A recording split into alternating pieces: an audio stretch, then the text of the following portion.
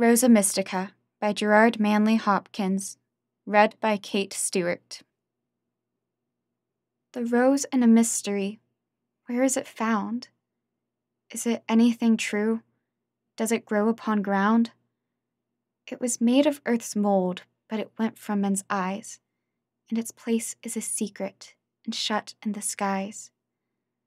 In the gardens of God and the daylight divine, find me a place by thee, mother of mine. But where was it formerly? Which is the spot that was blessed in it once, though now it is not? It is Galilee's growth. It grew at God's will, and broke into bloom upon Nazareth hill. In the gardens of God, in the daylight divine, I shall look on thy loveliness, mother of mine. What was its season then? How long ago? When was the summer that saw the bud blow? 2000 of years are near upon past since its birth and its bloom and its breathing its last. In the gardens of God, in the daylight divine, I shall keep time with thee, mother of mine. Tell me the name now, tell me its name. The heart guesses easily, is it the same? Mary, the Virgin, well the heart knows. She is the mystery, she is that rose.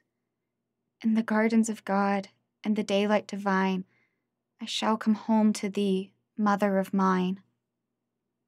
Is Mary that rose then? Mary the tree?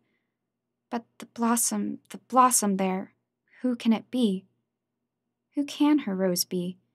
It could be but one, Christ Jesus our Lord, her God and her Son. In the gardens of God and the daylight divine, show me thy Son, mother, mother of mine. What was the color of that blossom bright?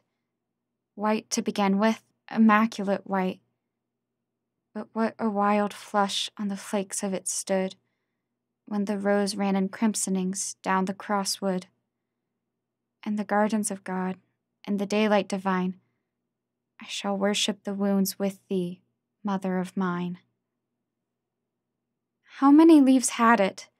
5 they were then, 5 like the senses, and members of men. 5 is the number by nature, but now they multiply, who can tell how? In the gardens of God, in the daylight divine, make me a leaf in thee, mother of mine. Does it smell sweet too, in that holy place? Sweet unto God, and the sweetness is grace. The breath of it bathes the great heaven above, in grace that is charity, grace that is love. To thy breast, to thy rest, to thy glory divine, draw me by charity, mother of mine.